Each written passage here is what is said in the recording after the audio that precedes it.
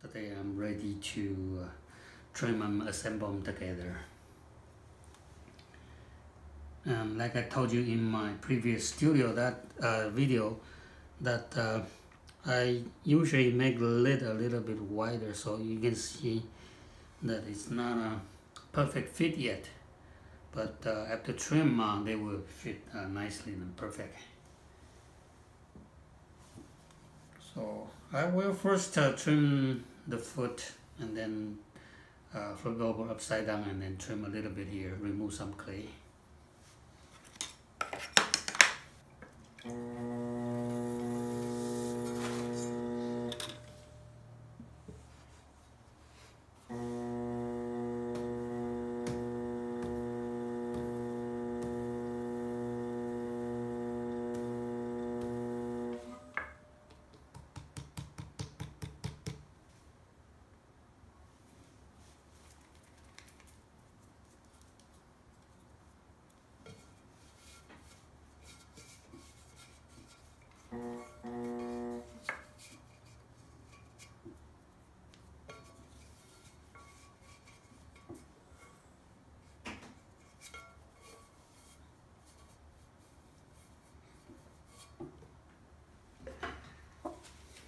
Okay, for general trimming, I usually use my number 2, which is shorter, so that it doesn't vibrate or get easy to get chatter and mark.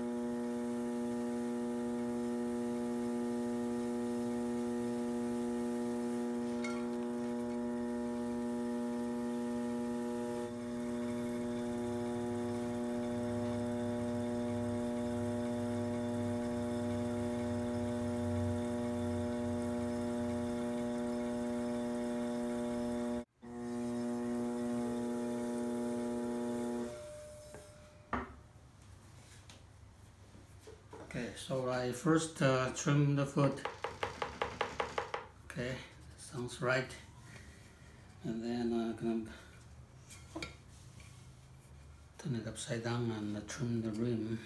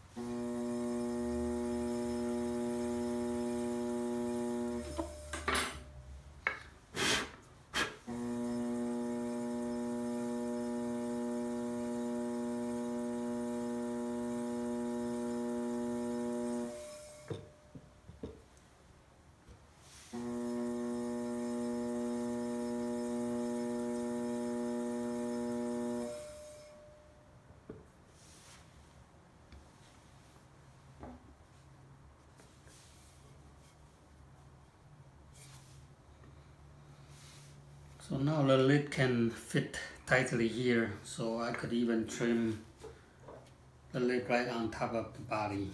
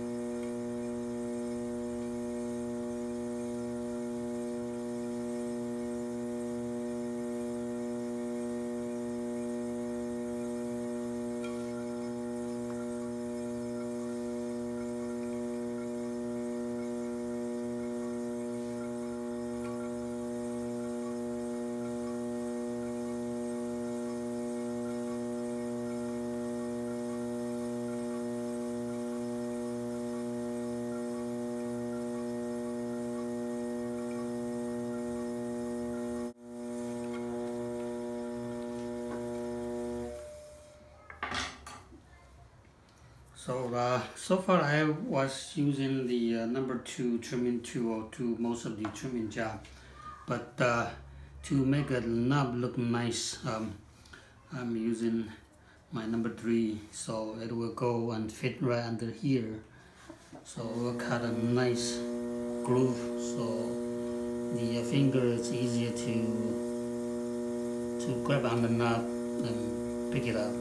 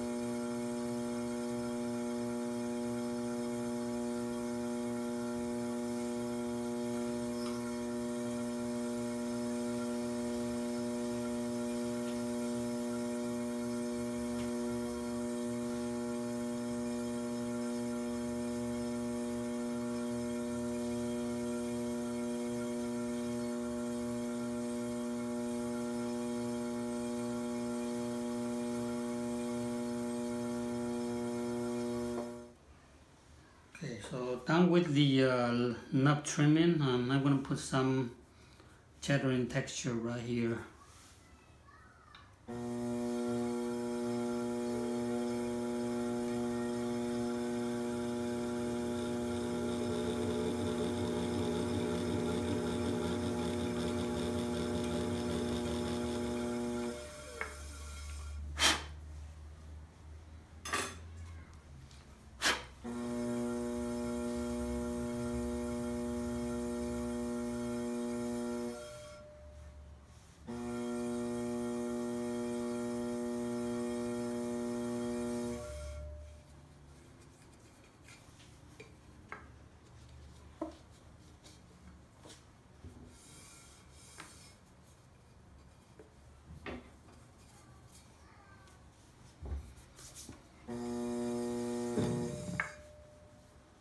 Okay, so done with the trimming.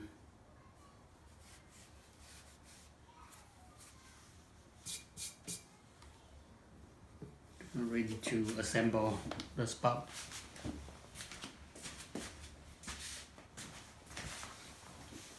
Okay, so now I'm trying to fit the spout.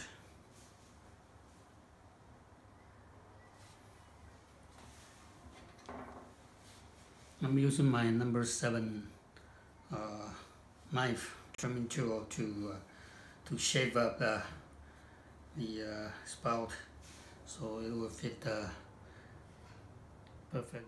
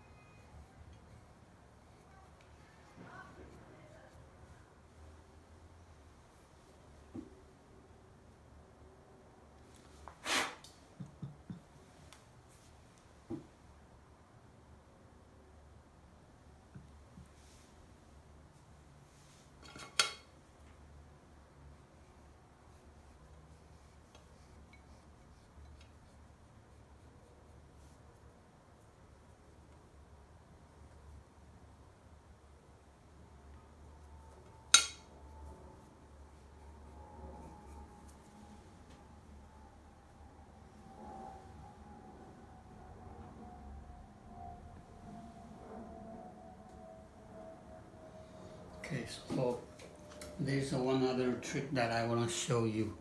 So after I shave most of the clay off, there's still a little bit of a gap. I usually get a hacksaw blade that with a little teeth there. So I'm just using the little teeth to remove some more clay. So it's like a fine tune, so that the joint will fit better. Just use the teeth of the hacksaw blade to remove some of the clay.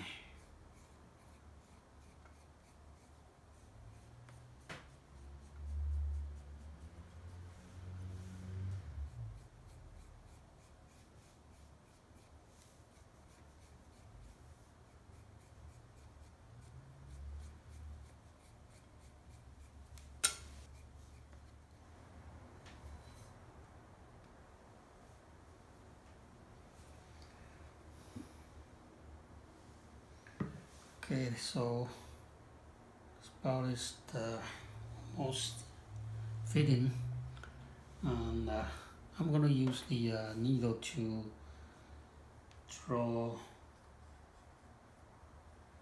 along the joint so that I know where I need to punch the hole for the spout.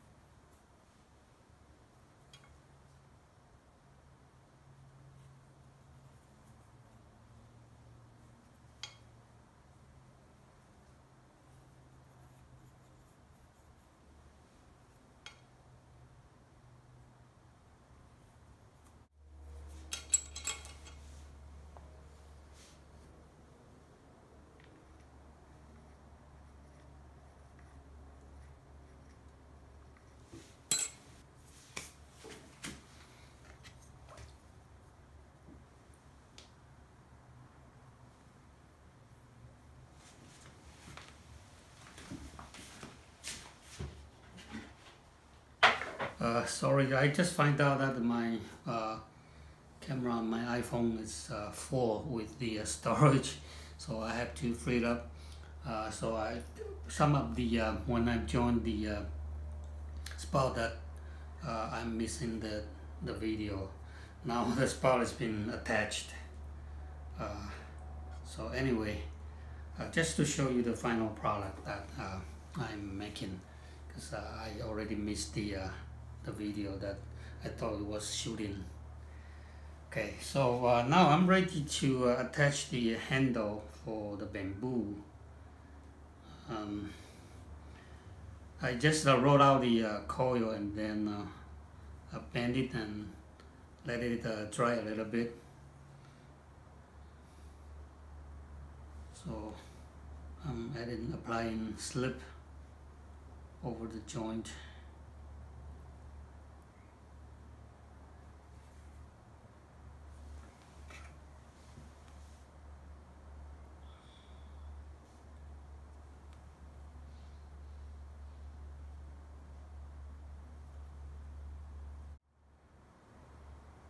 I'm putting a drip of water there, right by the joint.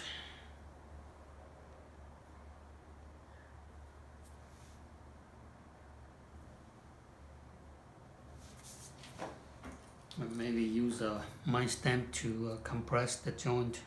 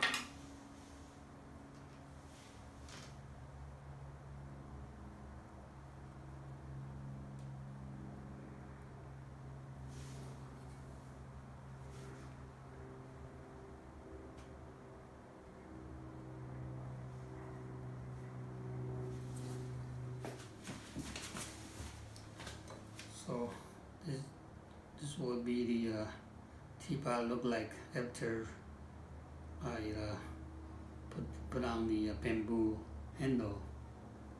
So it's a little bit bigger, but after fire it's going to shrink a little bit more, so it will fit nicely there. Okay. So this is the finish teapot with the bamboo handle. And what I did is after I carefully cut out the spout, and then I punch holes right there where the joint is on the inside. You won't be able to see it now. And then I get a sharp knife and just cut out. So the spout is a little bit of an angle. On your angle, the left hand side is a little bit lower than the right hand side. So, because I threw the spout, so the spout during the fire it's gonna turn the way you pour it. The clay has memory, so it's gonna turn the clockwise way. So if I leave this part a little bit higher, this part lower, and then after fire they would twist back, so it will be straight. So that's the reason why I cut at an angle. So this is the finish bamboo handle teapot with a lot of roller texture on it. Okay, thanks for watching.